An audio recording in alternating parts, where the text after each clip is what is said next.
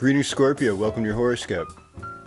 Now, this is really trippy because, Gemini is 8 from the 8th house. So, for you Scorpios, Gemini rules your 8th house. So, it's almost like Gemini makes you aware of your sexual obsessions, your fear of death, your willingness to be creative, to give birth, and that's important to you in some way.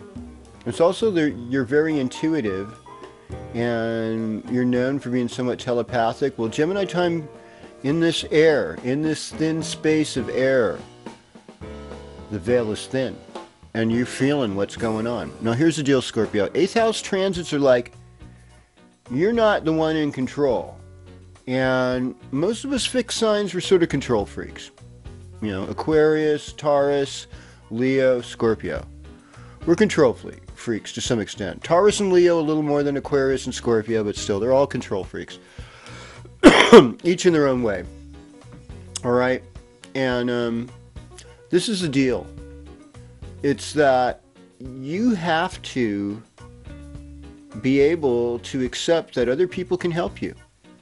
And that it's okay to give other people the glory, and you're best off when you forgive others and when you hold on to resentment, because really, our anger only turns against us.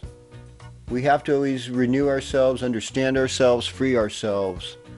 And Gemini allows us that ability to take that other point of view.